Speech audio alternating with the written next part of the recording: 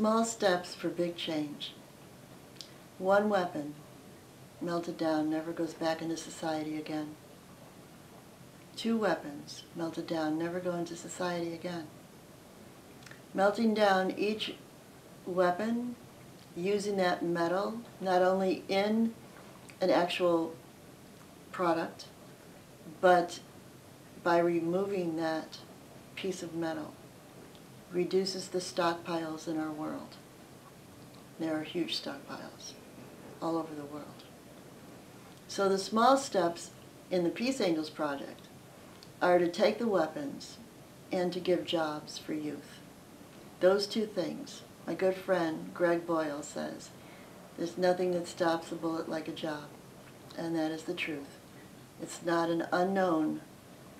It's all jobs and education and jobs. And I would add respect in there as well. So with every gun that we melt down, with every nuclear casing we melt down, with every landmine, cluster bomb, AK-47s, tanks, any weapon that we use globally, needles, all this metal does is symbolize the human axiom of war to peace. Of itself, it's only metal. But because each step is important, incremental step to success in creating a better world for humanity, it takes many people to destroy one weapon. It takes me, it takes SA Recycling, Sims Metal Management, it takes law enforcement to contribute, it takes the young people to give them up. There are many, many, many steps. And in creating a peace angel, there are even more steps. Working to test the metal, to make sure it doesn't corrode, and the corrosion would give the opposite message. You don't want it to turn red and black, you want it to be shiny and reflect, so that human beings remember that we're the ones who are going to make this world the way we want it to be. I work with the top law enforcement and government leaders in requesting weapons and melting them down. Everything is very protected. We received 8,800 weapons December 15th this year from Los Angeles Sheriff's Department, Los Angeles Police Department. There were undercover police officers, helicopters, SWAT officers. It was a very profound and moving experience. And I've been asked about the young people, whether they see a venue to giving up a weapon to participating in creating a peace angel, because that is the ultimate goal. And I can honestly tell you, I've had wonderful experiences with young people in community settings where the young people did want to give up a weapon and have made a commitment to changing their life, to use the peace angel for what it's good at, which is a good reason or excuse for shifting your life from one that's filled with danger and destruction to one of going to school. It's always one of my favorite stories. There was a couple stories. One was a young man I was drawing, the Latino peace angel. It was right before I went to Chiapas and was at the peace talks. And this young man came up to me after I was drawing for a while. He was a waiter. And I always question myself as to whether we've done any good so far, if this has been helpful in any way so far, before the monuments go up.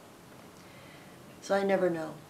And this young man came up to me and he said, "Miss Evola, you know, is that me in the drawing?" And I started laughing. You know, I thought it was great. And he said how he had changed his life and how his wife was now going to college. They had 2 children. He was in medical school, this young waiter.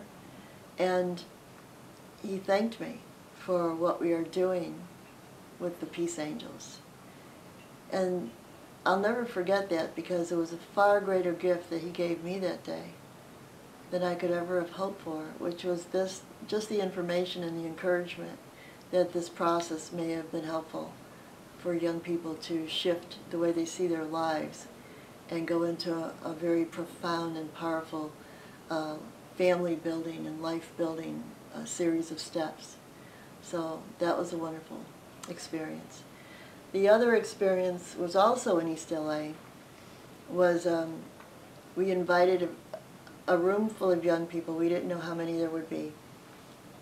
And about 45 kids came to Homeboy Industries to go over what the Peace Angel is. It was actually this very Peace Angel, and whether the young people would be willing to give up a weapon to create the Peace Angel for Los Angeles. The very first 5-foot Peace Angel will go to Boyle Heights, which is a building that's a jewel building, the tech center for the city of Los Angeles.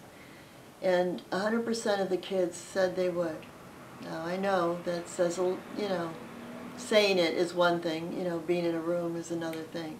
But to watch the young people step up was very encouraging, that at least a portion of the young people would change their lives and claim it and go forward.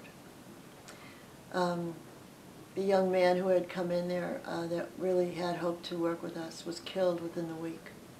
We have to always remember that these are neighborhoods where life does hang in a balance, and there really are young people at risk. It's not just a term. I've had young people in the South Bronx want to give me weapons. Obviously, everyone is asked to give them through law enforcement. The district attorney has a wonderful program, a gun buyback program that we support 100%.